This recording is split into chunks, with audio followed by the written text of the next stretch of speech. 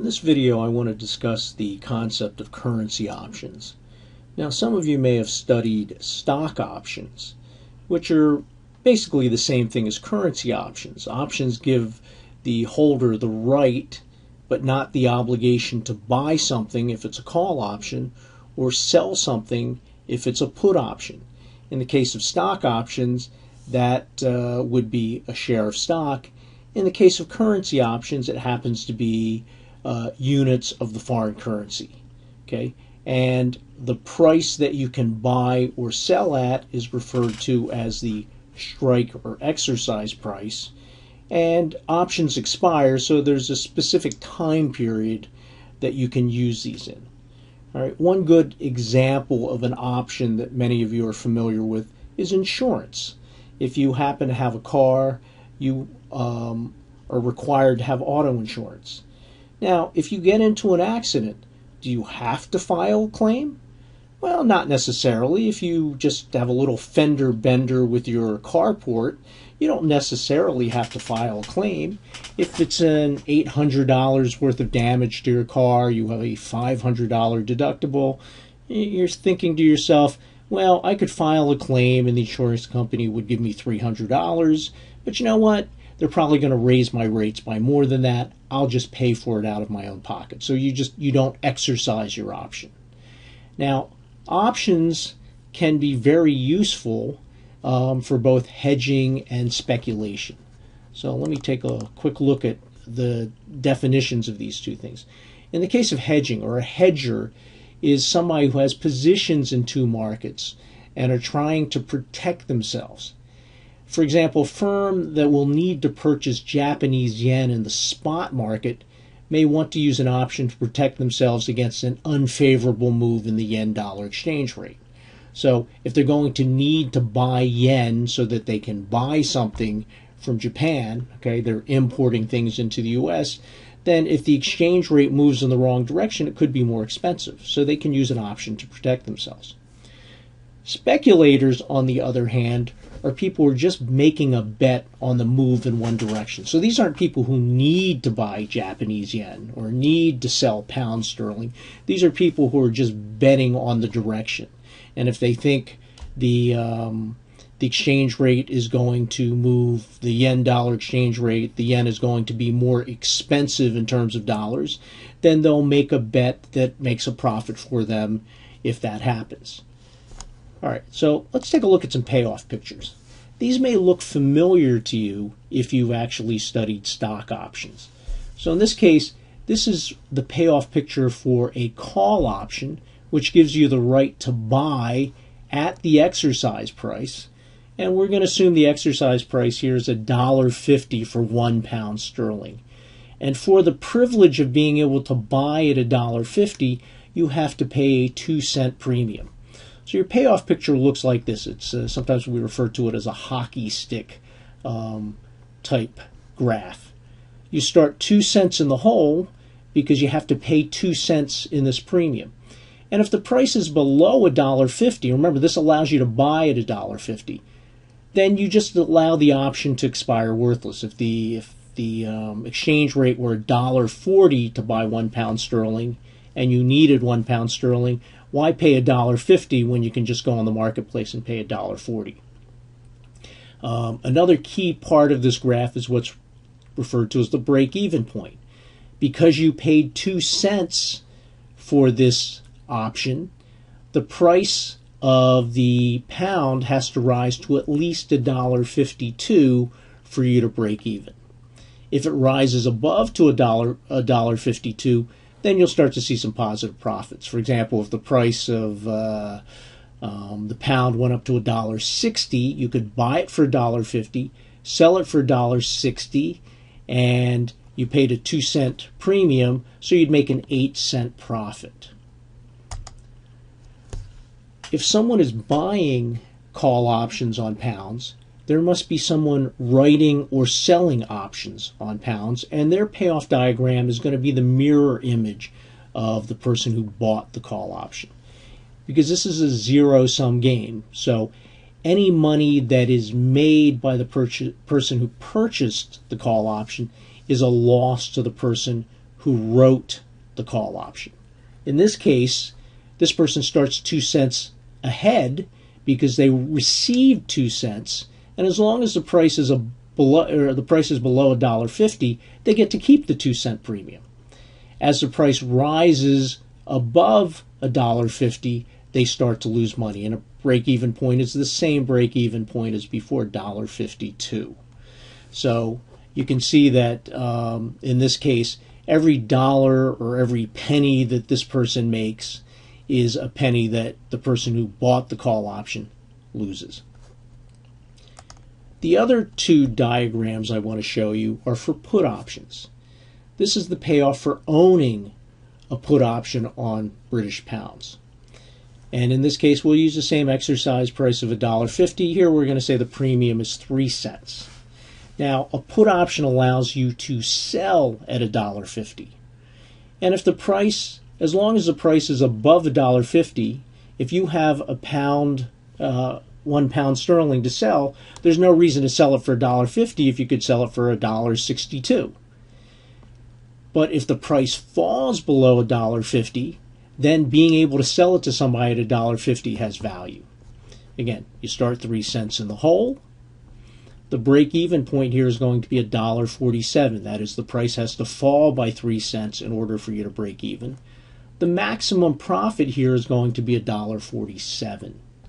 And the reason it's $1.47 is the worst that can happen is, or the best thing that can happen to the person who owns this put option is a pound goes to 0, so you can buy the pounds for 0 and sell them for $1.50, but you paid 3 cents for this, so the most you can make is $1.47. And of course, if somebody owns pound sterling, a pound sterling put, someone has to be writing those put options. And again, the same mirror image we had before. Okay, they make money as long as the price is above $1.50. Break even's the same $1.47. The worst they can do is lose $1.47. All right, let's take a look at a few examples of possible uses of options, currency options. Okay, for a multinational corporation, there are a number of uses for call options. They can hedge payables. So suppose a U.S. firm purchases goods from a British firm and is required to make payments in pound sterling. The firm's worried that the cost of pounds will rise from $1.50 to $1.58. If the firm purchases a call option with an exercise price of $1.50, that is, they'll be able to buy the pounds at $1.50, and they're going to pay a 2 cent premium, they'll be locked into this $1.50 during this period until the option expires.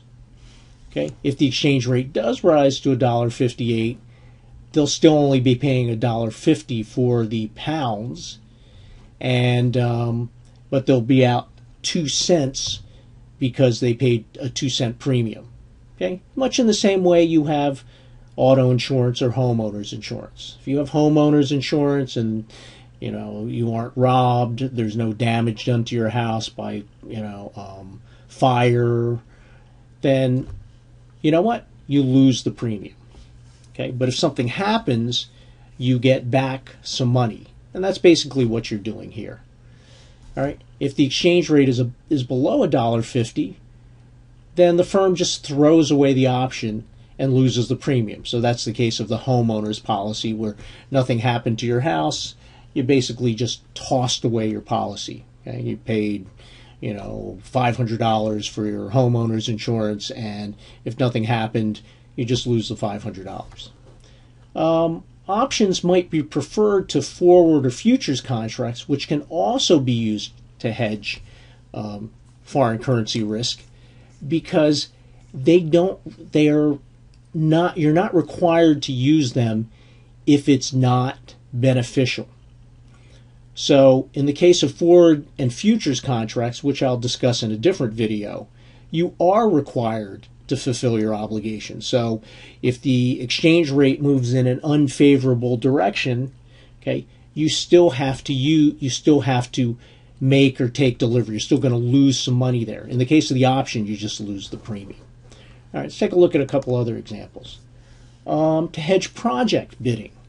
You can lock in your costs. So, for example, Ogden Industries, a Maryland-based company, is bid on a project sponsored by the German government. If the bid's accepted, Ogden is going to need approximately 1 million euros in German materials and services, but it doesn't know if its bid's going to be accepted for 3 months. If the exercise price on euros is $1.15 and the call premium is 2 cents, then the maximum amount Ogden will need to purchase the euros using the call option is $1.15 million. That is $1.15 per euro times the 1 million euros. Okay, and again, they will all also have paid that 2 cent premium. But again, you're not doing this to maximize profits. You're doing this to reduce risk. All right, if the euro spot rate is below the exercise price, that is, the price here is, let's say, $1.10, then there's no reason to use the option to buy at $1.15. Just go in the open market and buy it at $1.10 and just let the call option expire worthless. All right. The nice thing about this is that even if the bid isn't accepted, it turns out that Ogden might make some money if the spot rate exceeds the exercise price. So it's possible they might make some money even if they don't get the contract. Another example would be to hedge target bidding of a possible acquisition. Basically the same example we had before. A U.S. firm has bid to acquire a French firm. Like the project bidding, they're able to lock in their dollar cost. Okay, they may not know if they're going to receive if their bid is accepted, so they can use that to lock in what they've done. All right, and again, if the exchange rates move in an unfavorable direction, they can just throw the call option away. If it turns out that their bid for this other company is not accepted, they might still make money on the option. And one last example, this is a put option example. Suppose Rosen Enterprises is a U.S. company that's exporting software to a French technology firm. The French firm will be paying in euros, and they'll be paying 2 million euros. At the current exchange rate of $1.20, Rosen expects to receive $2.4 million. Okay, they're going to, for every euro they exchange it for $1.20, they'll get $2.4 million. Okay, Rosen's concerned that the euro could fall in value to $1.10, which would reduce the amount of dollars they receive to 2.2 million. That would be $1.10 times the 2 million euros. Okay, in this case, Rosen could buy a put option with an exercise price of, say, $1.20 for 3 cents. This would allow them to sell their euros for $1.20 regardless of what the price is. If the price is above $1.20, they can just allow the option to expire worthless and lose the 3 cents. Okay? If it turns out that the exchange rate changes to $1.10 or $1.05, then being able to sell at $1.20 will be very valuable. Okay, so these are a few examples of how you can use foreign currency options to hedge risk, and also you can use it for speculation.